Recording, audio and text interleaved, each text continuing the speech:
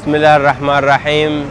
We continuing our protest in front of 10 Downing Street, in front of the British Prime Minister David Cameron, to remind him about the claims he would always make about how the United Kingdom is always in favor of democracy, freedom and human rights.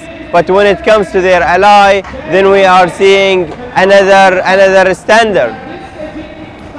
This is why we could not understand why the United Kingdom, why the UK remaining silent about the arrest of Al-Wafaq political leader Khalil al-Marzouk.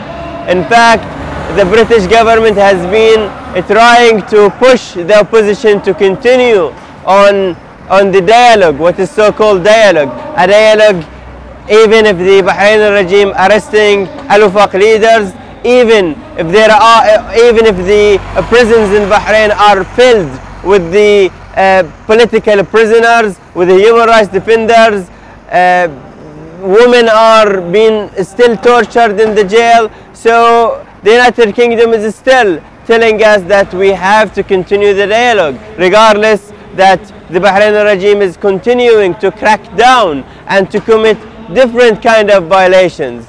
So we are reminding David Cameron about the promises he always would make and the promotion he would make about respecting human rights and democracy.